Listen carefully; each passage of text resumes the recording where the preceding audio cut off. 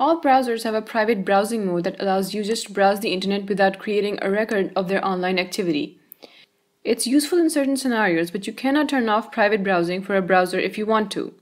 There are hacks to get around this limitation and disable Incognito mode in Chrome.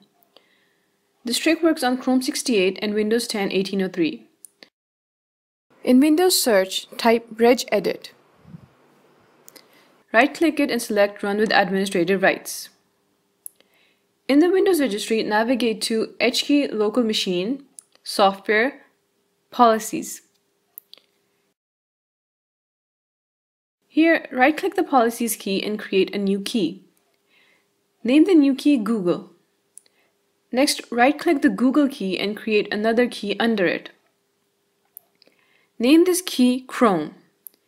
Inside the Chrome key, right-click again and create a new dword 32-bit value.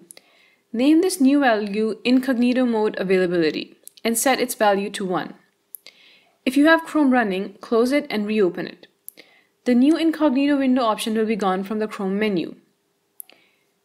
To get the Incognito option back, you can set the value of Incognito Mode Availability to 0, or you can delete the key you created.